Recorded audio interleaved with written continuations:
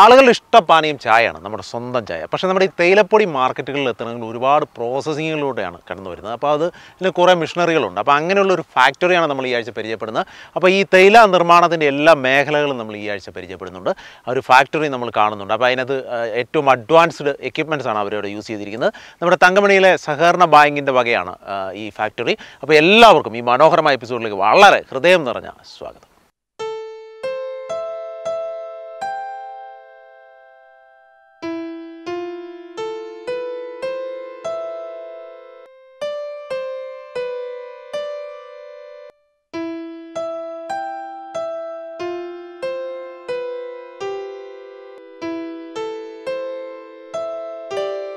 ഇപ്പം നമ്മൾ പറഞ്ഞ നമ്മുടെ ടീ ഫാക്ടറി എന്ന് പറയുന്ന ഇതാണ്. നമ്മളോടൊപ്പം ഇതിൻ്റെ അഡ്മിനിസ്ട്രേറ്റർ രമേശ് രാജു എന്ന് പറയുന്ന സാറ് നമ്മളോടൊപ്പം ഉണ്ട്. അദ്ദേഹമാണ് നമ്മളോട് ഇന്ന് ഈ ടീ ഫാക്ടറിയുടെ പ്രവർത്തനങ്ങളെക്കുറിച്ച് പറയുന്നത്. നമ്മുടെ തങ്കമണി സർവീസ് സഹകരണ ബാങ്കിൻ്റെ കീഴിലാണ് ഈ ടീ ഫാക്ടറി ഇവിടെ ഉള്ളത്.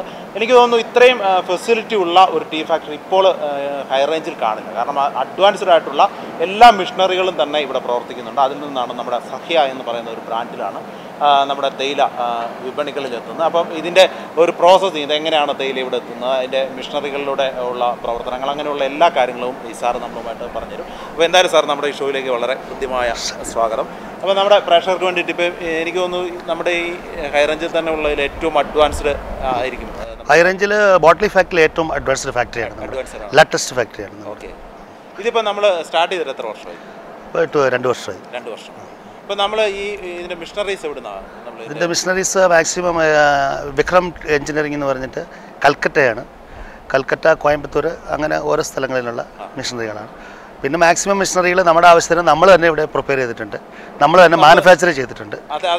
അത് നമ്മൾ മാനുഫാക്ചറിങ് ചെയ്തെന്ന് വെച്ചാൽ നമുക്ക് ഇതിനെക്കുറിച്ച് ഞാനൊരു എഞ്ചിനീയറാണ്. ഇതിൻ്റെ ടീം മാനുഫാക്ചർ 13 years എക്സ്പീരിയൻസ് ഉണ്ട്. അപ്പോൾ അത് ഓരോ ആവശ്യങ്ങൾക്കുള്ള മിഷനറികൾ നമ്മൾ തന്നെ ഇവിടെ ഹൈജീനിക്കായിട്ട് നമുക്ക് എന്താണോ ആവശ്യം അത് ഞങ്ങൾ കൺവെയർ അങ്ങനെയൊക്കെയുള്ള സാധനങ്ങൾ നമ്മൾ ഉണ്ടാക്കും. എന്തൊക്കെയാണ് അങ്ങനെയാണ്.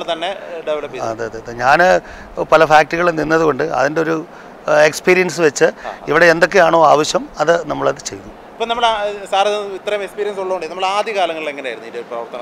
ആദ്യ കാലങ്ങളിൽ വന്നു കഴിഞ്ഞാൽ ആദ്യം വന്നിട്ട് ഓർത്തഡോക്സ് ലീഫാണ് വന്നിരിക്കുന്നത്. അത് റോദ എന്ന് പറയും നമ്മുടെ മലയാളത്തിൽ. ആ സാധനങ്ങളാണ് ആദ്യം വന്നത്. അത് ഇല 2 ഇല തിരി പറിച്ചുകൊണ്ട് വന്നിട്ട് അരയ്ക്കും, ഇങ്ങനെ റോൾ ചെയ്താണ് അത് എടുത്തുകൊണ്ടിരിക്കുന്നത്. പിന്നെയാണ് CTC എന്ന് പറഞ്ഞൊരു മെഷീൻ. അപ്പം അതെന്ന് പറഞ്ഞ് ലീഫ് ടീ എന്ന് പറയുന്നത്, അതിൽ ഗ്രീൻ ടീ. ഇത് ഡസ്റ്റ് ടീ എന്ന് പറയും. CTC നമ്മുടെ മാനുഫാക്ചറിങ് ചെയ്യുന്ന ഡസ്റ്റ് ടീ ആണ്. ഇപ്പം ഡസ്റ്റ് ടീ ആണ് CTC ടീ. നമ്മുടെ അല്ലല്ല, ഇത് CTC എന്ന് പറഞ്ഞാൽ കട്ടിങ്, ട്രസ്റ്റിങ്, കർലിങ്, അങ്ങനെ 3 കട്ട് ചെയ്ത് ട്രസ്റ്റ് ചെയ്ത് ഹെർൽ ചെയ്തെടുക്കുന്നതാണ് CTC എന്ന് പറയുന്നത്. അതിന് എന്താണെന്ന് വെച്ചാൽ അത് ഒരു SS സെഗ്മെൻ്റാണ് സെഗ്മെൻറ്റ്. അതിൽ പ്രൊഫൈലൊക്കെ അതുകൊണ്ട് ഓരോ ഗ്രേഡ് അനുസരിച്ച് നമ്മൾ അതിന് 8TPI 10TPI റോളേഴ്സ് ഉണ്ട്. അതാണ് ഇത് കട്ട് ചെയ്ത് കൊടുക്കുന്നത്. ആദ്യഘട്ടം എന്താണെന്ന് വെച്ചാൽ CTC മാനുഫാക്ചറിങ്ങിൽ വന്നിട്ട് നമുക്ക് ഏത് സാധനവും പ്രൊഡക്ഷൻ ചെയ്യാം. പക്ഷേ ഓർത്തഡോക്സിൽ അങ്ങനെയല്ല. ഓർത്തഡോക്സിൽ നല്ല 2 ഇല തിരിയുള്ള ഇല മാത്രമേ ചെയ്യാൻ പറ്റുള്ളൂ. അങ്ങനെയാണ് ഇപ്പം നമ്മൾ CTC ആണ് ചെയ്തത്. ഇവിടെ ഓർത്തഡോക്സിൽ ഇപ്പം മാർക്കറ്റൊക്കെ ഡൗൺ ആയതുകൊണ്ട് ഓർത്തഡോക്സിന് വിലയില്ല. അതുകൊണ്ട് ഇപ്പം CTC ഡസ്റ്റ് ടീനാണ് മാർക്കറ്റ്. ലോകത്തിൽ ഇന്ന് ഏറ്റവും കൂടുതൽ ഉപയോഗിക്കുന്ന പാനീയങ്ങളിലൊന്നാണ് ചായ. തേയിലച്ചെടികൾ കിഴക്കൻ ഏഷ്യയിൽ നിന്നുള്ളവയാണെങ്കിലും പൊതുവെ തെക്ക് പടിഞ്ഞാറൻ ചൈനയിൽ നിന്നാണ് തേയില ഉത്ഭവിച്ചതായി കരുതുന്നത്. ഷാങ് രാജവംശം ചായ ഒരു പാനീയമായി ഉപയോഗിച്ചിരുന്നു. 17-ാം നൂറ്റാണ്ടിൽ ചായ കുടിക്കുക എന്നത് ബ്രിട്ടീഷുകാരുടെ ഇടയിൽ ഒരു ഫാഷനായി മാറിയിരുന്നു. അവരാണ് ഇന്ത്യയിൽ തേയിലച്ചെടികൾക്ക് പ്രചാരണം നൽകുന്നത്. നൂറ്റാണ്ടുകളായി ചായ സംസ്കരിക്കുന്നതിനുള്ള വിവിധ സാങ്കേതിക വിദ്യകളും വിവിധതരം തേയിലപ്പൊടികളും വികസിപ്പിച്ചെടുത്തിരുന്നു. അവരന്ന് പലതരത്തിലാണ് തേയിലയെ ഒരു പാനീയമാക്കിയിരുന്നത്. ഹൈറേഞ്ചിൽ ആദ്യകാലം മുതൽക്കേ നിറയെ തേയിലത്തോട്ടങ്ങളും തേയില ഫാക്ടറികളും ഉണ്ടായിരുന്നു. എന്നാൽ വിലയിലുണ്ടായ ഏറ്റക്കുറച്ചിലുകൾ വർദ്ധിച്ച പ്രവർത്തന ചിലവ്, തൊഴിൽ പ്രശ്നങ്ങളും ഒക്കെ കൊണ്ട് കുറെ അധികം തോട്ടങ്ങളും ഫാക്ടറികളും അടച്ചുപൂട്ടി. ഒട്ടുമിക്ക തേയിലത്തോട്ടങ്ങളും പിന്നീട് ഏലത്തോട്ടങ്ങളായി മാറി. ഒപ്പം ഫാക്ടറികളിൽ തൊഴിലാളികളെ കുറച്ച് മിഷണറികൾക്ക് പ്രാധാന്യം നൽകി. ഇവയുടെ പ്രവർത്തനങ്ങൾ കാണേണ്ട ഒരു കാഴ്ചയാണ്. ഇപ്പം നമ്മൾ ഇതിൻ്റെ ഒരു പ്രോസസ്സ് ആദ്യം മുതലുള്ള ഒന്ന് പറയാമോ? എങ്ങനെ? ആദ്യം എന്ന് പറഞ്ഞാൽ ഇപ്പോൾ ഇന്ന് രാവിലെ പറിക്കുന്ന തേയില അത് പ്ലക്ക് ചെയ്തുകൊണ്ട് ഇവിടെ കൊണ്ടുവരും. ഇവിടെ കൊണ്ടുവന്നാൽ ആദ്യം നമുക്കിവിടെ മോണോറെയിൽ എന്ന് പറഞ്ഞ സാധനം ഇവിടെ ഉണ്ട്. അത് വന്നിട്ട് നമ്മൾ അവിടെ വേബ്രിഡ്ജ് കൊണ്ട് വെയിറ്റ് എടുക്കും. വെയിറ്റ് എടുത്ത് ഇവിടെ കൊണ്ടുവന്ന് ഈ മോണോറെയിലിൽ ഇടും, തൂക്കി നേരെ മുകളിലോട്ട് പോയി.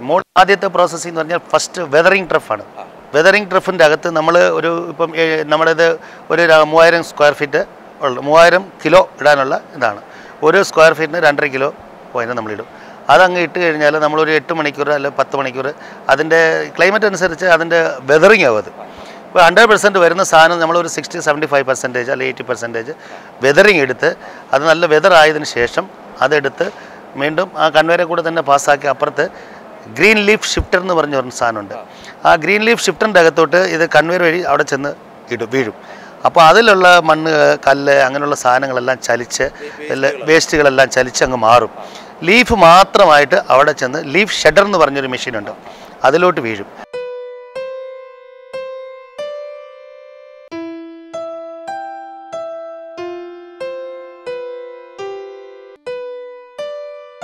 കൺവെയർ ബെൽറ്റ് വഴി കയറി വരുന്ന ലീഫ് ഇവിടെയാണ് ഉണങ്ങാനായിട്ട്, ഡ്രൈ ആകാൻ വേണ്ടിയിട്ട് ഇടുന്നത്. അപ്പോൾ ഇതിന് വേണ്ടിയിട്ട് കുറേ തൊട്ടികൾ ഇവിടെ സജ്ജീകരിച്ചിട്ടുണ്ട്. ആ തൊട്ടികളിലാണ് ഈ ലീഫ് ഇവിടെ ഇടുന്നത്. അതിന് ഒരു നല്ല ഇതിൻ്റെ ഒന്ന് ഡ്രൈ ആവാൻ വേണ്ടിയിട്ട് കുറേ ഫാനുകൾ ഇവിടെ ഘടിപ്പിച്ചിട്ടുണ്ട്. ആ ഫാനുകൾ ഇങ്ങനെ വളരെ ചൂട് ഒരു കാറ്റ് ഇതിന് തള്ളി കൊടുക്കും. അപ്പം അത് ഇതിനകത്തൂടെ ഈ ലീഫുകളിലെത്തും. അപ്പോൾ അതിൽ നിന്നുള്ള എല്ലാ ജലാംശവും ഇതിലേക്ക് വലിച്ചെടുത്ത് ഇത് ഡ്രൈ ആകും. ഏകദേശം 12 മണിക്കൂറാണ് ഈ ഒരു പ്രോസസ്സിംഗ് ആണ് ഇവിടെ നടക്കുന്നത്. അതിനുശേഷമാണ് ഈ ലീഫ് വാരി ഇത് ഇവിടെ കാണുന്ന ഈ തൊട്ടിയിലിട്ടിട്ട് അത് അരയ്ക്കുകയാണ് ചെയ്യുന്നത്. അപ്പോൾ ഒപ്പം തന്നെ ഇതൊരു നെറ്റ് പോലാണ് ഈ തൊട്ടിക്കകത്തുള്ളത്. അപ്പോൾ അതിനകത്തേക്ക് ഈ വേസ്റ്റുകൾ കംപ്ലീറ്റ്, കല്ലും മണ്ണും ഒക്കെ ഇതിനകത്തേക്ക് കയറി വരും. ആ സംഭവം എല്ലാം ഇതിനകത്തേക്ക് പോകും. അപ്പോൾ ഇതാണ് നമ്മുടെ കൊളുന്തെന്ന് പറയുന്നത്. ഈ സംഭവം വളരെ ഒരു എന്താ പറയുക, ഒരു കിളുന്ത് ഇലകളാണ്. അപ്പോൾ ഇതാണ് മെയിനായിട്ട് ഇവിടെ അരയ്ക്കാനായിട്ട് യൂസ് ചെയ്യുന്നത്. ഫാക്ടറിക്കുള്ളിൽ ഏറ്റവും കൂടുതൽ സ്ഥലം മാറ്റിവെച്ചിരിക്കുന്നത് ഇലകളെ അരച്ചെടുക്കുവാനുള്ള പരുവത്തിൽ ഉണക്കിയെടുക്കുന്ന ഈ ഭാഗമാണ്. ചൂടുവായു ലഭിക്കത്തക്ക വിധത്തിൽ എല്ലാ തൊട്ടികൾക്കുള്ളിലും വലിയ ഫാനുകൾ ഘടിപ്പിച്ചിട്ടുണ്ട്. ഇലകളുടെ തരംതിരിക്കൽ പ്രക്രിയകളൊന്നും ഫാക്ടറിയിൽ വെച്ച് നടക്കാറില്ല. നമ്മൾ ഈ ലീഫ് കളക്ട് ചെയ്തുകൊണ്ട് വരുന്ന ടൈമിൽ അതിന് ക്വാളിറ്റി അനുസരിച്ച് നോക്കും നമ്മൾ. ഇവിടെ ക്വാളിറ്റി അനുസരിച്ച് നോക്കിയാൽ അതിന് കോഴ്സ് എന്ന് പറയും, കോഴ്സ് ലീഫ്. അങ്ങനെ പറഞ്ഞാൽ നമുക്ക് ഇപ്പോൾ ഉള്ള സാഹചര്യത്തിൽ ഒരു 50% കോഴ്സ് നമുക്ക് കിട്ടുള്ളൂ. നമുക്ക് നല്ല ലീഫ് അരയ്ക്കാനായിട്ട് 60ക്ക് മുകളിലിട്ട് ഉണ്ടെങ്കിൽ നല്ല ലീഫ് ടീ ഉണ്ടാക്കാൻ പറ്റുള്ളൂ. പക്ഷേ അത് മാക്സിമം ഇവിടെ എല്ലാം കറക്റ്റായിട്ട് ഇപ്പോൾ വരുന്നുണ്ട്. കാരണം എന്താണെന്ന് വെച്ചാൽ ചില സീസണുകളിൽ വരുമ്പോൾ ഇച്ചിരി മൂത്ത അങ്ങനെ വരും. അന്നേരം മാക്സിമം 50% താഴോട്ട് വരാറില്ല. അങ്ങനെയാണ് നമ്മുടെ ലീഫ് വരാറുള്ളത്. അങ്ങനെയാണ് നമ്മൾ ആൾക്കാരോട് പറഞ്ഞ് അത് എടുപ്പിക്കുന്നത്. അങ്ങനെ നല്ല ലീഫ് കൊണ്ടുവരുന്ന ആൾക്കാർക്ക് നമ്മൾ സെപ്പറേറ്റ് ഒരു വിലയും കൊടുക്കും. നമ്മൾ ഇവിടെ വന്ന് ക്വാളിറ്റി നമുക്ക് തിരിക്കാൻ പറ്റുമോ? ഇവിടെ വന്ന് ക്വാളിറ്റി തിരിക്കാൻ പറ്റത്തില്ല. അവിടെ നിന്ന് വരുന്ന സാധനം അവരുടേത് നമ്മൾ സെപ്പറേറ്റ് ചെയ്ത് നമ്മളിവിടെ നോക്കും, കോഴ്സ് നോക്കും. അപ്പം ഇന്ന് ഞാൻ കൊണ്ടുവരിക്കുന്ന തേയില 60% കോഴ്സ് ആണെങ്കിൽ അത് സെപ്പറേറ്റ് ഇടും. സാറ് കൊണ്ടുവരുന്നത് ഒരു 50ൻ്റെ താഴെയാണെങ്കിൽ അത് വേറെ ഇടും. അപ്പോൾ അതെന്താണെന്ന് വെച്ചാൽ ഇതെല്ലാം കൂടെ മിക്സ് ആയി കഴിഞ്ഞാൽ നമുക്ക് ബുദ്ധിമുട്ടുണ്ട്. അപ്പോൾ അതിന് വേറെ ചിലപ്പം ക്വാണ്ടിറ്റി കൂടുതലാണെങ്കിൽ അത് വേറെ മാനുഫാക്ചറിങ് ചെയ്യാം, ഇത് വേറെ മാനുഫാക്ചറിങ് ചെയ്യാം. അപ്പോൾ 50ക്ക് മുകളിലുള്ള തേയില മാനുഫാക്ചറിങ് ചെയ്യുമ്പോൾ നമുക്ക് നല്ല അതിൻ്റെ ലിക്കറും അതിൻ്റെ ഫ്ലേവറൊക്കെ നന്നായിരിക്കും. കല്ലോ ചെറിയ മണ്ണ് കഷ്ണങ്ങളോ ഒക്കെ കൊളുന്തിനുള്ളിലുണ്ടെങ്കിൽ ഈ വൈബ്രേറ്ററിലെ ചെറിയ അരിപ്പകൾ വഴി അവ താഴേക്ക് പോകുന്നു. അരയ്ക്കുവാനുള്ള ഇലകൾ ഇതുവഴി മെഷീനിലേക്ക് പോകുന്നു. താഴ്വശത്തായി ഈ കാണുന്നതാണ് തേയില അരയ്ക്കുവാനുള്ള മെഷീൻ.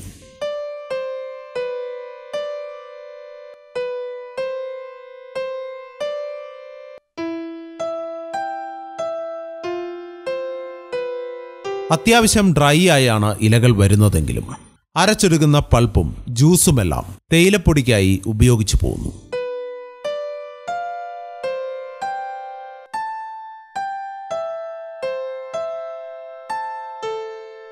അരഞ്ഞു വരുന്ന ടൈമിൽ ഇതിനകത്തുനിന്ന് ഒരു ലിക്വിഡായിട്ട് ആ ലിക്കർ വരും. അതിനാണ് ഏറ്റവും കൂടുതൽ നമ്മൾ ഇതിൻ്റെ മോയ്സ്ചർ ഇവിടെ തന്നെ ഇത് എടുക്കുന്നത്. 100% ഇട്ട് കഴിഞ്ഞാൽ പച്ച ചോയ അങ്ങനെ സാധനങ്ങൾ. ഇത് അവിടെ അതിൻ്റെ വെതറിങ് കഴിഞ്ഞ് വരുമ്പോഴത്തേക്ക് ആ ജ്യൂസും നമ്മൾ ഈ മിക്സ് ചെയ്യുന്ന RC, അതായത് റീസൈക്ലിംഗ് എന്ന് പറയും പൗഡർ, RC ഇടുന്നത് അതും കൂടെ മിക്സ് ആകുമ്പോൾ ആ ജ്യൂസ് ഇതിൻ്റെ അകത്ത് തന്നെ മിക്സ് ആവും. അതാണ് CTC എന്ന് പറഞ്ഞത്. അതിൻ്റെ അകത്ത് റോളായി അങ്ങനെ പൊക്കോളും, ആ ജ്യൂസ് പുറത്തു പോകത്തില്ല. തേയിലപ്പൊടിയിലേക്കുള്ള ആദ്യ ഘട്ടമാണ് ഈ കാണുന്നത്.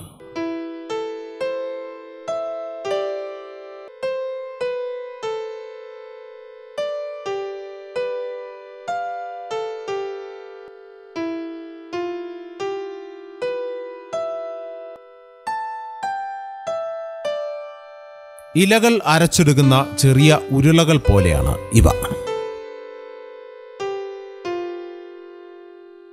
ഇവയ്ക്ക് പച്ച നിറവും ജലാംശവും ഉണ്ട്. മെഷീനിൽ നിന്ന് അരച്ചെത്തുന്നതിനാൽ ചെറിയൊരു ചൂടും.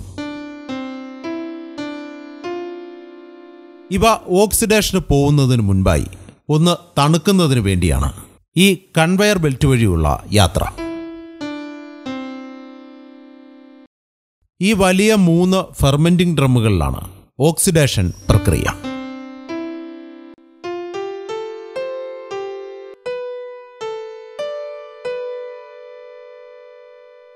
നമ്മുടെ തേയിലപ്പൊടിയുടെ ആദ്യ ഘട്ടം എന്ന് വേണമെങ്കിൽ പറയാം.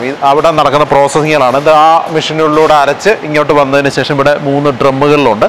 അതിനകത്ത് ഓക്സിഡേഷൻ നടത്തിയാണ് അടുത്ത സെക്ഷനിലേക്ക് ഇത് പോകുന്നത്. അപ്പോൾ നമുക്ക് ഇതിൻ്റെ ഒരു മൊത്തം ഡീറ്റെയിലിംഗ് പറഞ്ഞു തരാനായിട്ട് ഒരു ചേട്ടനോടുണ്ട്. നമ്മുടെ ഈ ഒരു ഇതിനുള്ള എന്ത് പ്രോസസ്സിംഗ് ആണ് ഇതിനകത്ത് നടക്കുന്നതെന്ന് പറഞ്ഞാൽ, ഇത് ഫെർമെന്റിംഗ് ഡ്രം എന്നാണ് ഇതിന്റെ പേര്.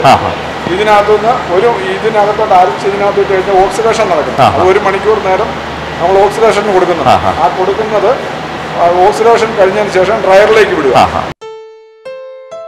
കൺവെയർ ബെൽറ്റ് വഴി ഫെർമെന്റിംഗ് ഡ്രമ്മിലെത്തുന്ന തേയിലപ്പൊടിയുടെ ഓക്സിഡേഷൻ നടക്കുന്നത് ഇതിനുള്ളിലാണ്. അതിനായി ഫാനുകൾ ഉപയോഗിച്ച് നാച്ചുറൽ എയറും ഡ്രമ്മിനുള്ളിലേക്ക് എത്തിക്കുന്നു. ഏകദേശം 1 മണിക്കൂറാണ് ഈ പ്രക്രിയ. ഓരോ ഡ്രമ്മുകളും നിറഞ്ഞു കഴിയുമ്പോൾ തേയിലപ്പൊടി വീണ്ടും കൺവെയർ ബെൽറ്റ് വഴി ഉണങ്ങുവാനുള്ള ഡ്രയറിലേക്ക് പോകുന്നു. ആ സമയം ഈ മെഷീനറികളെല്ലാം തന്നെ ഓഫ് ചെയ്തിട്ടുണ്ടാവും. അത് കഴിഞ്ഞ് അത് നേരെ പോകുന്നത് ഡ്രയറിലേക്കാണ്. അപ്പോൾ നമ്മൾ അവിടെ ഫയർവുഡ് കൊണ്ടാണ് നമ്മൾ ബർണസ്. നമ്മൾ അതിൽ വന്നിട്ട് 130 to 150 നമ്മൾ ടെമ്പറേച്ചർ കയറ്റി അത് ഹോട്ട് എയർ ഫാൻ കൊണ്ട് വലിച്ച് അത് എടുത്തിട്ട് നമ്മുടെ ഫ്ലൂയിഡ് ബെഡ് എന്നാണ് നമ്മുടെ വൈബ്രേറ്റ് ചെയ്യുന്നത്. അത് 24 ഫീറ്റ് 4 ഫീറ്റ് വിത്ത് 24 ഫീറ്റ് ലെങ്ത് ഉണ്ട്. അതിൻ്റെ അകത്തോട്ട് ഈ സാധനം വീഴുമ്പം ഈ ഹോട്ട് എയർ അതിൻ്റെ അകത്തോട്ട് ബബിൾ ചെയ്യും. ബബിൾ ചെയ്ത് ജമ്പായി നേരെ അത് അപ്പം ബൾക്ക് ടീ ആയി. അതിൻ്റെ അകത്ത് ഇടയ്ക്ക് അതിൻ്റെ ബോൾ ബ്രേക്കർ അങ്ങനെയുള്ള സാധനങ്ങളൊക്കെ ഉണ്ട്. അതൊക്കെ നമ്മൾ ആ മോയ്സ്ചറിനനുസരിച്ച് മറ്റു കാര്യങ്ങളൊക്കെ ടെസ്റ്റ് ചെയ്താണ് കാര്യങ്ങൾ അങ്ങോട്ട് പോകുന്നത്. അത് കഴിഞ്ഞ് പിന്നെ ഡ്രയർ കഴിഞ്ഞാൽ പിന്നെ വരുന്നത് ബൾക്ക് ടീ ആയിട്ട് ഗ്രേഡിങ്ങിലേക്ക് വരിക. 138 ഡിഗ്രി സെൽഷ്യസ് ചൂട് നൽകുന്ന ഒരടുപ്പാണ് അടുത്തതായി നമ്മൾ കാണുന്നത്. ഇതിനുള്ളിൽ ഉപയോഗിക്കുന്നത് വിറകുകളാണ്. ഈ അടുപ്പിൽ നിന്നെത്തുന്ന ചൂട് ഡ്രയറിലെത്തിച്ചാണ് അരച്ചെത്തുന്ന തേയിലയെ കറുത്ത നിറത്തിലുള്ള പൊടിയാക്കി മാറ്റുന്നത്. അടുപ്പിൽ നിന്നുള്ള ചൂട് ഡയറക്റ്റായി ഡ്രയറിൽ എത്തിക്കില്ല. അടുപ്പിനോട് ചേർന്ന് ആർച്ച് രീതിയിൽ വളച്ചു വെച്ചിരിക്കുന്ന തകിട് നന്നായി പഴുക്കുന്നു. അതിൽ നിന്നുള്ള ചൂട് ഫാനിന്റെ സഹായത്തോടെ ഡ്രയറിനുള്ളിലേക്ക് എത്തിക്കുന്നു. ഈ കാണുന്നതാണ് തേയില ഉണക്കാനുള്ള ഡ്രയർ. ഇവയുടെ മെക്കാനിസവും ഓരോ സെക്ഷൻ പ്രവർത്തിക്കുന്നതിനുള്ള സ്വിച്ചുകളും ഒക്കെ അടങ്ങിയ മെയിൻ കൺട്രോൾ ബോർഡാണ് ഇത്.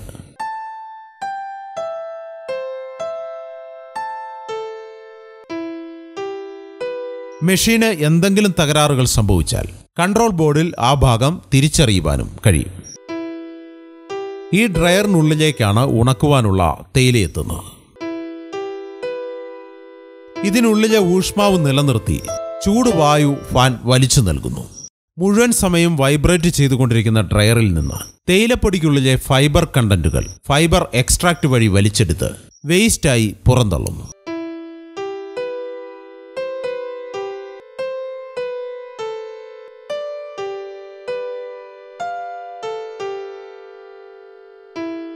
തേയിലപ്പൊടിക്കുള്ളിലെ പ്രധാന ഫൈബർ കണ്ടന്റുകളെല്ലാം ഇതിലൂടെ പുറന്തള്ളപ്പെടുന്നു. ഉണക്കിയെടുക്കുന്ന തേയിലപ്പൊടി ഗ്രേഡിംഗ് മെഷീനിലേക്കാണ് ഇനി പോകുന്നത്.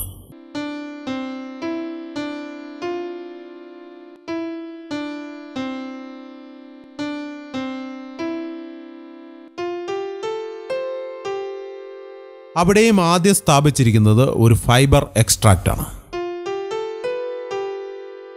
ഗ്രേഡിങ്ങിൽ വന്ന ആദ്യം ഇരിക്കുന്നത് നമുക്ക് ഫൈബർ എക്സ്ട്രാക്ടർ എന്ന് പറയും ആ മെഷീൻ്റെ പേര്. അതിൽ വന്നിട്ട് നമ്മുടെ ഈ ഫൈബർ കണ്ടൻ്റ് എല്ലാം നാരെല്ലാം അതെല്ലാം പിടിച്ച് വലിക്കുക. ഒരു മാഗ്നറ്റ് ഫീലാണ്. അത് മൊത്തം പിടിച്ച് അത് വലിച്ചു മാറ്റി നല്ല ടീ ഒരു സൈഡിലോട്ടും ഈ വേസ്റ്റ് ഒരു സൈഡിലോട്ടും മാറും. വേസ്റ്റ് എന്ന് പറഞ്ഞാൽ ഇത് ഈ ഫൈബറാണ്. ഫൈബർ അത് വേസ്റ്റാണ്. പിന്നെ അതിൻ്റെ അകത്ത് ഒരു ക്വാളിറ്റി തേയിലയായിട്ട് വിപണിയിൽ എത്തിക്കാൻ അങ്ങനെ പറ്റില്ല.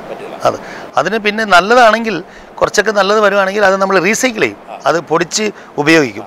പക്ഷെ അത് അതിൻ്റെ ഫൈബർ കണ്ടില്ല നമ്മൾ വേസ്റ്റാക്കും, മാറിയെടുക്കുക. അത് ടീ വേസ്റ്റ് എന്ന് പറയും അതിനൊരു. ആദ്യം പിന്നെ വന്നിട്ട് ഷിഫ്റ്ററാണ്, ട്രിനിക് ഷിഫ്റ്റർ എന്ന് പറയും. ആ ട്രിനിക് ഷിഫ്റ്ററിലോട്ട് ഇത് വീഴും. അത് രണ്ടായിട്ട് ഡിവൈഡ് ചെയ്യും. ഞങ്ങളിവിടെ ഓരോരുത്തരും ഓരോ ടൈപ്പാണ്. നമ്മളിവിടെ ചെയ്യുന്നത് അത് രണ്ടായിട്ട് അവിടെ തന്നെ ഡിവൈഡ് ചെയ്യും. പൊടി ഡസ്റ്റഡ് ഗ്രേഡ് ഒരു ഭാഗത്തോട്ടും ലീഫ് ഗ്രേഡ് ഒരു ഭാഗത്തോട്ടും വീഴാനുള്ള ഒരു മെഷീൻ നമ്മളവിടെ പിടിപ്പിച്ചിട്ടുണ്ട്. അതിൽ നിന്ന് രണ്ടായിട്ട് ഡിവൈഡ് ചെയ്ത് അങ്ങോട്ട് മാറും. ഡിവൈഡ് ചെയ്ത് മാറുമ്പോഴത്തേക്ക് അത് നേരെ അത് കഴിഞ്ഞിട്ട് ഒരു ലൈൻ ലീഫ് ഗ്രേഡ് പോകും, ഒരു ലൈൻ ഡസ്റ്റ് ഗ്രേഡ് പോകും. ആ ഡസ്റ്റ് ഗ്രേഡിലോട്ട് പോകുന്ന സാധനം നമ്മൾ അതും ഒരു ഫൈബർ എക്സ്ട്രാക്ടറിലൂടെ കയറി പോകും. ഇതെല്ലാം നമ്മൾ പണ്ടത്തെ കാലത്തെല്ലാം ആൾക്കാർ എടുത്ത് ചുമന്നുകൊണ്ട് ഇടുമായിരുന്നു. ഇപ്പോൾ എല്ലാം മിഷനറിയാണ്. ഇപ്പോൾ എല്ലാം അത് വന്നിട്ട് ബക്കറ്റ് എലിവേറ്റർ വെച്ച് ആ ബക്കറ്റ് എലിവേറ്റർ മുഖാന്തരം അവിടെ പോയി വീഴും. അത് അവിടെ നിന്ന് നേരെ അടുത്ത മെഷീനിലോട്ട് പോകും. അങ്ങനെയാണ്. ഇപ്പം നമുക്കിവിടെ എല്ലാം ഹൈജീനിക്കാണ്. നമ്മളിവിടെ എല്ലാം മാക്സിമം ബക്കറ്റ് എലിവേറ്റർ കൺവെയർ സിസ്റ്റമാണ്. ലേബർ വളരെ കുറവാണ്. ഇപ്പോൾ ലേബറിൻ്റെ അതായത് നമ്മുടെ ഹൈജീനിക്കായിട്ടിരിക്കാൻ വേണ്ടിയിട്ട് കൈയും കാലും ഒക്കെ ഇട്ട് അങ്ങനെ ചെയ്യാതിരിക്കാൻ വേണ്ടിയാണ്. ഇതെല്ലാം ഫൈനലായിട്ട് കഴിഞ്ഞാൽ നമ്മൾ ബിന്നിലേക്ക് കയറ്റും. ഇതിന് ഓരോ ഗ്രേഡിന് നമ്മൾ ബിന്ന് വെച്ചിട്ടുണ്ട്. ആ ബിന്നിലേക്ക് ഇത് കയറ്റി വെച്ചിട്ട് പത്തായെന്ന് പറയും, അത് കയറ്റി വെച്ചിട്ട് അതിൽ നിന്ന് നമുക്ക് ആവശ്യമുള്ള ഗ്രേഡ് തുറന്നെടുത്ത് കഴിഞ്ഞാൽ പിന്നെ പോകുന്നത് വെച്ചാൽ വിനോവിങ് മെഷീനിലാണ് പോകുന്നത്. അതിൽ പോകുന്നത് നമുക്ക് കൺവെയറെ കൂടെ പോയി അതൊരു ബക്കറ്റ് എലിവേറ്റർ കയറി അതിൽ ആ വിനോവറെ ചെന്ന് വീഴും. അവിടെ പോകുമ്പോഴത്തേക്ക് വെയ്റ്റ്ലെസ് പാർട്സൊക്കെ കുറച്ച് വേണ്ടാത്ത സാധനങ്ങളൊക്കെ അത് വലിച്ചെടുക്കും. അത് വലിച്ചെടുത്തതിന് ശേഷം നല്ല സാധനം ഫ്രണ്ടിലോട്ട് വിടും. അത് അടുത്ത ഫൈബ്രോമേറ്റിൽ നമ്മൾ കയറ്റും. അത് ഫൈബ്രോമേറ്റിൽ കയറ്റിയിട്ട് ഓരോ മെഷും ഏതാണോ ഗ്രേഡ് അതിന് ഇൻഡിവിജ്വലായിട്ട് ഓരോ മെഷിടും. അതിൽ വരുന്ന സാധനമാണ് ഫൈനൽ പ്രോഡക്റ്റ്. പല പ്രോസസ്സിങ്ങുകൾക്ക് ശേഷമാണ് തേയില വിപണനത്തിനായുള്ള ബാഗുകളിൽ എത്തുന്നത്.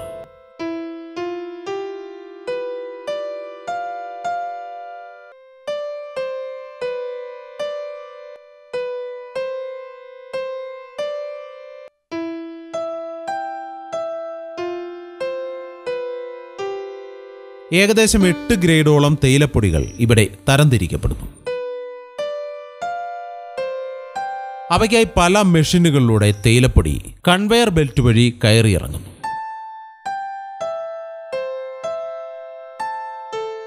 ഈ മെഷീനറികളിലെല്ലാം തന്നെ ഫൈബർ എക്സ്ട്രാക്ടറും ഉണ്ട്.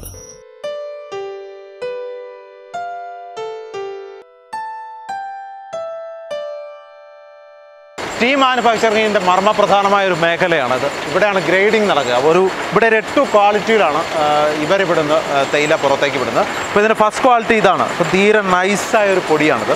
അപ്പോൾ ഇതുപോലെ തന്നെ 8 ക്വാളിറ്റിയിലാണ്. അപ്പോൾ ഇങ്ങനെ ഓരോ പ്രോസസ്സിങ് അവിടുന്ന് വരുന്ന തേയില ഇതിലൂടെ കടന്ന് അപ്പോൾ ഇതിനിടയിലെല്ലാം ഓരോ നമ്മുടെ ഫൈബേഴ്സ്, അതായത് ഈ നാരുകൾ വലിച്ചെടുക്കാൻ വേണ്ടിയിട്ട് അതൊരു വേസ്റ്റാണ്. അപ്പോൾ അത് ഇതിനകത്ത് വരില്ല. അതുപോലെ തന്നെ വേസ്റ്റ് എല്ലാം വലിച്ചെടുക്കാണ്ട് ഓരോ പ്രോസസ്സിങ്ങിൻ്റെ ഓരോ ഘട്ടത്തിലും അതിനുള്ള മിഷനറീസ് ഇവിടെ ഘടിപ്പിച്ചിട്ടുണ്ട്.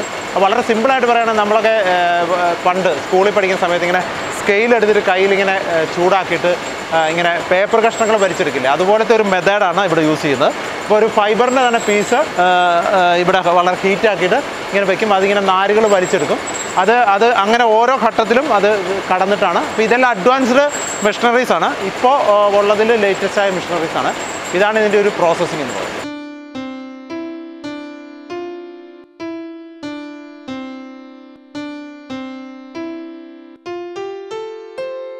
ക്വാളിറ്റി ഈ ഒരു ഇതിൽ നിന്ന് തന്നെ എത്ര ക്വാളിറ്റി നമുക്ക് തൈര്? ഇപ്പം നമ്മൾ 8 ക്വാളിറ്റി എടുക്കുന്നുണ്ട്. നമ്മൾ SFD സൂപ്പർ ഫൈൻ ടെസ്റ്റ് എന്ന് പറയും, SRD എന്ന് എടുക്കും സൂപ്പർ റെഡ് ടെസ്റ്റ്, RD എന്ന് പറഞ്ഞാൽ റെഡ് ടെസ്റ്റ്, PD എന്ന് പറഞ്ഞാൽ പെക്കോ ടെസ്റ്റ്, പിന്നെ PF അത് പെക്കോ ഫൈൻ, പിന്നെ അങ്ങനെ എടുക്കും BOP അത് ബ്രോക്കൺ ഓറഞ്ച് പെക്കോ എന്ന് പറയും.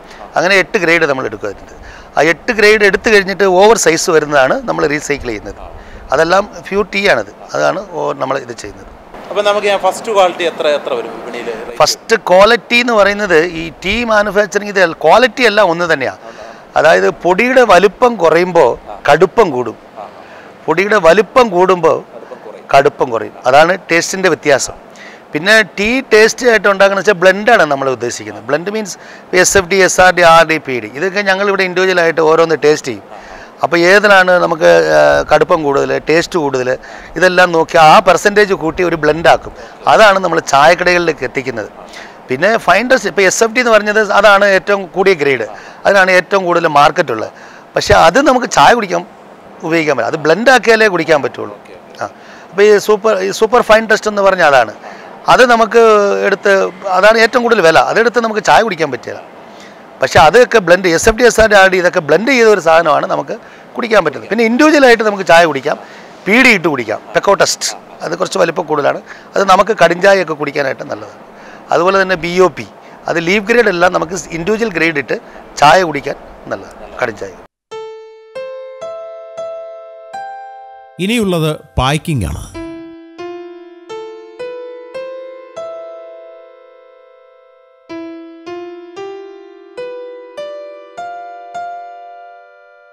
മെഷീനറി ഉപയോഗിച്ചാണ് പാക്കിംഗ് എങ്കിലും മാനുവൽ പാക്കിങ്ങും നടക്കുന്നുണ്ട്.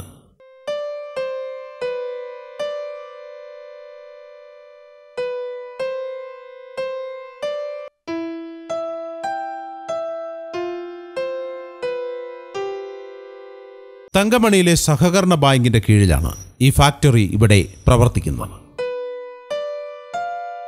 ശുദ്ധമായ തേയിലപ്പൊടി വിപണികളിൽ എത്തിക്കുക എന്ന ലക്ഷ്യത്തോടൊപ്പം തേയില കർഷകരുടെ ഉൽപ്പന്നങ്ങൾക്ക് മാന്യമായ വില ലഭിക്കുക എന്നൊരു ലക്ഷ്യം കൂടി ഈ ഫാക്ടറി നിർമ്മാണത്തിന്റെ പിന്നിൽ ഉണ്ട്. ഫാക്ടറിയുടെ പ്രവർത്തനങ്ങളെല്ലാം കണ്ടുകഴിഞ്ഞ നമുക്ക് ഇതിനുവേണ്ടി ഇവരെടുത്ത എഫേർട്ടിന്റെ കഥ കൂടി അറിയാം. നമ്മുടെ തങ്കമണി സർവീസ് സഹകരണ ബാങ്കിൻ്റെ പ്രസിഡന്റും അതോടൊപ്പം തന്നെ നമ്മുടെ ടീ ഫാക്ടറിയുടെ പ്രസിഡന്റുമായ റോമിയോ സെബാസ്റ്റ്യനാണ് നമ്മളോടൊപ്പം ഉള്ളത്. അപ്പോൾ അദ്ദേഹമാണ് ഇനിയുള്ള ഈ ഒരു നമ്മളിങ്ങനെ ഒരു ഫാക്ടറി തുടങ്ങാനുള്ള കാരണങ്ങളും അതുകൊണ്ട് ഉള്ള ഗുണങ്ങളുമൊക്കെയാണ് നമ്മളോട് പറയാൻ പോകുന്നത്. അപ്പോൾ വളരെ സന്തോഷമുണ്ട് സാർ ഈ നമ്മുടെ ഈ ഷോയിലേക്കും അതുപോലെ നമുക്ക് ഈ ഫാക്ടറി പ്രേക്ഷകർക്ക് കാണിക്കാൻ കഴിഞ്ഞാലും ഒക്കെ ഉണ്ട്. അപ്പോൾ നമ്മളിങ്ങനൊരു ഇത് തുടങ്ങാനുള്ള ഒരു കാരണം എന്തെങ്കിലും? നമ്മുടെ ഈ പ്രദേശം 3500-ൽ പരം ചെറുകിട തേയില കർഷകരുള്ളൊരു പ്രദേശമാണ്. അവരെല്ലാം നമ്മുടെ ബാങ്കിൻ്റെ സഹകരണ ബാങ്കിൻ്റെ മെമ്പേഴ്സാണ്. അവരുടെ തേയില സീസൺ സമയത്ത് മഴ പെയ്യുന്ന സമയത്താണ് കൊളുന്ത് പൊട്ടുന്നത്, ഭയങ്കര കൂടുതലായിട്ടുണ്ടാകും. അപ്പോൾ ആ സമയത്ത് കൊളുന്ത് എടുക്കാനായിട്ട് ആളുകളില്ല. ഇവിടെ ഒരു ചെറുകിട ഫാക്ടറി മാത്രമാണ് ഉള്ളത്. അത് AVT, ടാറ്റ തുടങ്ങിയിട്ടുള്ള വൻകിട കമ്പനികളുടെ ഫാക്ടറികളിലേക്ക് ആ സമയത്ത് ഏജൻറ്റുമാർ മുഖാന്തരം കൊണ്ടുപോകണം. അപ്പോൾ ആ സമയത്ത് കൊളുന്തെടുക്കാൻ ആളില്ല, ഇവരെ ഉള്ളൊരു ആശ്രയം എന്നുള്ളത് കൊണ്ട് അവർ 5 രൂപ 6 രൂപ ഒക്കെ ആ സമയത്ത് കൊണ്ടുപോകും.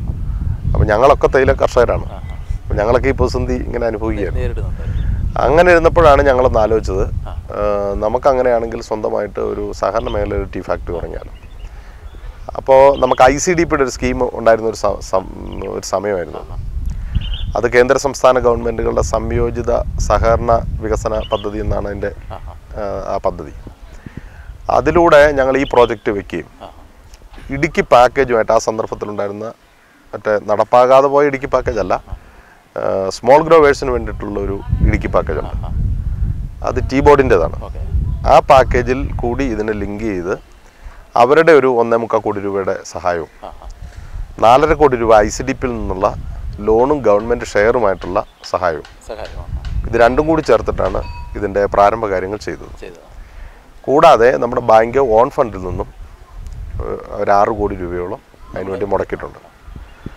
ഇതെല്ലാം കൂടി ചേർത്ത് ഏതാണ്ട് ഒരു 11-12 കോടി രൂപയോളം നമുക്ക് ഇൻവെസ്റ്റ് ചെയ്തിട്ടുണ്ട്.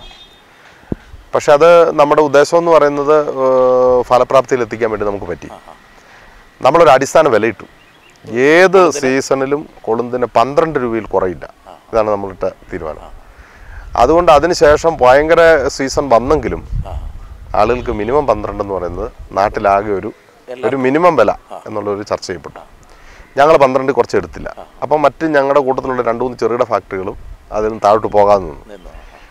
അപ്പോൾ സ്വാഭാവികമായിട്ടും ടാറ്റയ്ക്ക് വിറ്റിക്കും അങ്ങനെ കൊളുന്ത് കിട്ടാതെ വന്നപ്പോൾ അവരും മിനിമം പ്രൈസ് എന്നുള്ളതിലേക്ക് അവർ വന്നു. അപ്പോൾ കൃഷിക്കാരൻ ഉള്ള ചൂഷണത്തിൽ നിന്നും അവരെ സംരക്ഷിക്കുക എന്നുള്ള നമ്മുടെ ഉദ്ദേശം അതിലൂടെ കഴിഞ്ഞു. പിന്നെ ഇത് ആരംഭിച്ചതിന് ശേഷം നമ്മുടെ മുമ്പിൽ വന്നൊരു മുഖ്യമായിട്ടുള്ള ചലഞ്ച് എന്ന് പറയുന്നത് ഇതെങ്ങനെ വിറ്റഴിക്കും എന്നുള്ളതാണ്. വിപണിയാണ്. ഒരു ദിവസം 4000-5000 കിലോ പൊടി നമ്മൾ ഉൽപ്പാദിപ്പിച്ചുകൊണ്ടിരിക്കുകയാണ്. അപ്പോൾ ഇത് വിൽക്കുന്നതിന് വേണ്ടി നമ്മൾ ഗവൺമെൻറ് സഹായങ്ങൾ തേടി. ഇപ്പോൾ കൺസ്യൂമർ ഫെഡറേഷന് ത്രിവേണി എന്ന് പറഞ്ഞൊരു ചായ നമ്മൾ ചെയ്തു കൊടുക്കുന്നുണ്ട്. ത്രിവേണി ചായ എന്ന് പറഞ്ഞാൽ നമ്മുടെ ചായയാണ്, നമ്മൾ ചെയ്തു കൊടുക്കുന്നതാണ്. അതുപോലെ കൺസ്യൂമർ ഫെഡറേഷൻ്റെ സ്റ്റാളുകളെല്ലാം നമ്മുടെ വിൽക്കുന്നുണ്ട്. പിന്നെ സപ്ലൈകോയുടെ കുറേ സ്റ്റാളുകൾ വഴി നമുക്ക് വിൽക്കാൻ പറ്റിയിട്ടുണ്ട്. ഗവൺമെൻറ് ഇടപെട്ട് തന്നെ പോലീസ് ക്യാൻറ്റീൻ വഴി പൂർണ്ണമായിട്ട് നമുക്ക് വിൽക്കാൻ പറ്റിയിട്ടുണ്ട്. അങ്ങനെ കേരളത്തിലെ പിന്നെ പൊതുമേഖലാ സഹകരണ സംരംഭങ്ങളുമായി ബന്ധപ്പെട്ടാണ് നമ്മുടെ വിപണനത്തിൻ്റെ ഒരു നല്ല പങ്ക് നമ്മൾ പോകുന്നത്. പക്ഷെ അതുകൊണ്ട് മാത്രം ഇത് തീരുന്നില്ല. നമ്മളൊരു മാർക്കറ്റിംഗ് ടീമിനെ തന്നെ നിയോഗിച്ച് അവർ ഓപ്പൺ മാർക്കറ്റോട് ഇത് വിറ്റഴിക്കാനുള്ള പരിശ്രമം നടക്കുന്നു.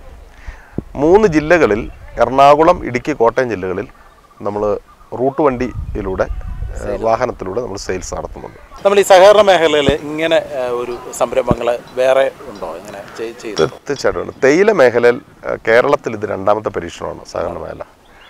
ഒന്ന് വാഗമണ്ണിലെ മാസ്കോ ടീയാണ് ആദ്യമായിട്ടൊരു ടീ ഫാക്ടറി നിർമ്മിച്ചത്, സഹകരണ മേഖലയിലാണ്. അതിനുശേഷം കേരളത്തിൽ നമ്മുടെ ബാങ്കാണ് ഇത്തരം ഒരു കാര്യം ചെയ്തിട്ടുള്ളത്. പിന്നെ സഹകരണ മേഖലയിൽ ഇപ്പം ഒരുപാട് കാർഷികോൽപ്പന്നങ്ങൾ സംസ്കരിച്ച് വിപണനം ചെയ്യുന്നതിന് വേണ്ടിയിട്ടുള്ള നിരവധി പദ്ധതികൾ ഗവൺമെൻറ് പ്രൊമോട്ട് ചെയ്തിരിക്കുകയാണ്. നമ്മളിപ്പോൾ സാർ പറഞ്ഞു നമ്മൾ ഇവിടെ തേയില കളക്ട് ചെയ്യുന്നു, ലീഫ് കളക്ട് ചെയ്യുന്നത് നമ്മൾ ഇതിൻ്റെ മെമ്പേഴ്സിൽ നിന്ന് മാത്രമേ ഉള്ളൂ, അവരുടെ കർഷകരിൽ നിന്ന് മാത്രമേ ഉള്ളൂ, അതോ മെമ്പേഴ്സിൽ നിന്ന് മാത്രമല്ല? പക്ഷേ നമ്മൾ ഊന്നൽ കൊടുക്കുന്നത് നമ്മുടെ മെമ്പേഴ്സിൻ്റെ കൊളുന്തെടുക്കുന്നതിന് വേണ്ടിയിട്ടാണ്. അതിന് ഞങ്ങൾ 2 തരത്തിലുള്ള സംവിധാനങ്ങളാണ് ഞങ്ങൾ ഏർപ്പെടുത്തിയത്. ഒന്ന്, ഞങ്ങൾ ഈ ഫാമേഴ്സിൻ്റെ ഒരു പ്രൊഡ്യൂസർ കമ്പനി ഉണ്ടാക്കി നബാർഡിൻ്റെ സഹായത്തോടു കൂടി. അത് തേയില മാത്രം ലക്ഷ്യം വെച്ചല്ല, ഏലം, തേയില അങ്ങനെയല്ല. ആ സഹ്യ ഫാമേഴ്സ് പ്രൊഡ്യൂസർ കമ്പനിക്ക് ഇപ്പോൾ തങ്കമണിയിൽ ഒരു ഏലം ഡ്രയറുണ്ട്, സ്പൈസസിൻ്റെ പാക്കിംഗ് യൂണിറ്റ് ഉണ്ട്, ഇപ്പോൾ പിന്നെ മുളക് പൊടി, മല്ലിപ്പൊടി അതെല്ലാം ഉണ്ടാക്കുന്നൊരു മില്ലുണ്ട്, അതിൻ്റെ പാക്കിംഗ് ഉണ്ട്. അപ്പോൾ വൈവിധ്യമാർന്ന ഉൽപ്പന്നങ്ങൾ ഉണ്ടാക്കുന്ന ഒരു കമ്പനിയായിട്ട് ഇപ്പോൾ അത് മാറി. ഇപ്പോൾ അത് 4ാമത്തെ വർഷമാണ്. കഴിഞ്ഞ വർഷം 12% ലാഭവിധം കൊടുത്തു. വളരെ ലാഭകരമായിട്ടാണ് ഇത് പോകുന്നത്. ആ കമ്പനിയെ ഉപയോഗപ്പെടുത്തിക്കൊണ്ടാണ് നമ്മൾ കൊളുന്തിൻ്റെ സമാഹരണം ഉൾപ്പെടെയുള്ള കാര്യങ്ങൾക്ക് ഒരു ഏജൻസിയായിട്ട് അവർ. പിന്നെ യഥാസമയം കൊളുന്തെടുക്കണമെങ്കിൽ തൊഴിലാളികളുടെ അഭാവമുണ്ട്. അതിന് ഞങ്ങളൊരു കാർഷിക കർമ്മസേന ഉണ്ടാക്കി. അവർക്ക് പരിശീലനം കൊടുത്തു. 60 ലക്ഷം രൂപയുടെ മെഷീനറികൾ അവർക്ക് വിവിധ ഗവൺമെൻറ് ഏജൻസികൾ മുഖാന്തരം അവർക്ക് കൊടുത്തു. അവർ വിവിധ ഗ്രൂപ്പുകളായിട്ടാണ് പ്രവർത്തിക്കുന്നത്. അവരൊരു ദിവസം 1000 രൂപയും 500 രൂപ മുതൽ 1000 രൂപയ്ക്ക് വരെ പണിയെടുക്കുന്നവരാണ്. അവരെ ഉപയോഗപ്പെടുത്തിക്കൊണ്ടാണ് കൊളുന്തെടുക്കുന്നത്. ഇപ്പം ഞാൻ സാർ പറഞ്ഞുകൊണ്ട് തേയില കൃഷിയിൽ ഒരു വലിയ പ്രതിസന്ധി ഒരു ഇടക്കാലം കൊണ്ട് കർഷകർ നേരിട്ടു. അപ്പോൾ എനിക്ക് തോന്നുന്നു ആദ്യകാലങ്ങളിൽ ചെറുകിട കർഷകർ ഒരുപാടുണ്ടായിരുന്നു ഈ മേഖലയിൽ. ഇപ്പോൾ എല്ലാവരും അത് ഉപേക്ഷിച്ചു പോയി, കാരണം ഇതുകൊണ്ടൊരു ലാഭമില്ലാതെ. നമുക്ക് അങ്ങനെ ഒരു ഇതിലേക്ക് തിരിച്ചു കൊണ്ടുവരാൻ പറ്റുമോ? ഇങ്ങനെ ഒരു കാഴ്ച അതിനെ 2 തരത്തിൽ വേണം അതിനെ കാണാൻ. ഇപ്പോൾ തേയില മേഖലയിലെ പ്രതിസന്ധി പരിഹരിക്കണമെങ്കിൽ നമുക്ക് ഈ ചെറുകിട തേയില കർഷകരെ സംരക്ഷിക്കണമെങ്കിൽ ചെറുകിട തേയില കർഷകരുണ്ടാക്കുന്ന തേയില നമ്മുടെ സ്വന്തം മാർക്കറ്റിൽ വിപണിയിൽ പിടിക്കാൻ പറ്റണം. വിപണിയിൽ തേയിലയ്ക്ക് വിലയുണ്ട്, പക്ഷെ ഓപ്ഷന് വിലയില്ല. നമ്മുടെ ഇന്ന് നമ്മൾ ഓപ്ഷന് വെക്കുന്ന പൊടി ആരാ എടുക്കുന്നത്? ഈ 220 രൂപയ്ക്ക് പൊടി വെക്കുന്ന മറ്റേ കമ്പനിയാണ് എടുക്കുന്നത്. അവർക്കൊരു ബ്രാൻഡ് നെയിമുണ്ട്, അവർക്ക് പരസ്യമുണ്ട്. നമ്മുടെ മായമില്ലാത്ത സാധനം അവർ ചെറിയ വിലയ്ക്ക് മേടിക്കുവാണ്. മേടിച്ചിട്ട് അവർ 3 ഇരട്ടി വിലയ്ക്ക് വിൽക്കുവാണ്. യഥാർത്ഥത്തിൽ കൃഷിക്കാരൻ്റെ പണം പോകുന്ന അവിടെയാണ്, ആ മാർക്കറ്റിംഗ് തന്ത്രത്തിലാണ്. അതിന് സഹായകരമായ ഒരു നിലപാട് രാജ്യത്ത് ഇന്നില്ലല്ലോ. അതാണല്ലോ പ്രശ്നം. രാജ്യത്ത് ഈ കോർപ്പറേറ്റുകളെ എങ്ങനെയും സഹായിക്കാൻ വേണ്ടിയിട്ടുള്ള നയമാണല്ലോ ഉള്ളത്, അല്ല ചെറുകിടക്കാരെയോ കൃഷിക്കാരനോ സഹായിക്കാനുള്ള പോളിസി അല്ലല്ലോ. അതാണ് പ്രശ്നം. ഇപ്പോൾ നമ്മൾ ആ ഒരു കൺസെപ്റ്റിലാണ് നമ്മൾ ശരിക്കും പറഞ്ഞാൽ ഇങ്ങനെ ഒരു ഫാക്ടറി തുടങ്ങി. അതെ അതെ. നമ്മളിപ്പോൾ 2 വർഷത്തോളമായി ഇത് അതെ ഇവിടെ കൊണ്ടുവന്നത്. നമുക്കിപ്പം ഇനി ഇതൊരു വലിയ സക്സസ് ആകട്ടെ, ഒരുപാട് കർഷകർക്ക് ഇതുകൊണ്ട് ഗുണമുണ്ടാകട്ടെ എന്ന് ഞാൻ ആശംസിക്കുന്നത്. ഇതുപോലുള്ള ഒരുപാട് സംരംഭങ്ങൾ, കർഷകരെ പ്രോത്സാഹിപ്പിക്കുന്ന ഒരുപാട് സംരംഭങ്ങൾ നമ്മുടെ തങ്കമണി സഹകരണ ബാങ്കിൻ്റെ കീഴിലുണ്ടാവട്ടെ എന്ന് ആശംസിക്കുന്നു. അപ്പോൾ ഞങ്ങളോടൊപ്പം സമയം ചിലവിട്ടുണ്ട് വളരെയധികം സന്തോഷം. തേയിലപ്പൊടി നിർമ്മാണത്തെ പറ്റിയുള്ള എല്ലാ മേഖലകളും എല്ലാവർക്കും മനസ്സിലായി എന്ന് വിശ്വസിക്കുന്നു. അടുത്ത ആഴ്ച വീണ്ടും നല്ലൊരു കർഷകനുമായി കാണുന്നവരെ it's me ജോബിംഗ് Mani signing off from മകരക്കൊയ്ത്ത്.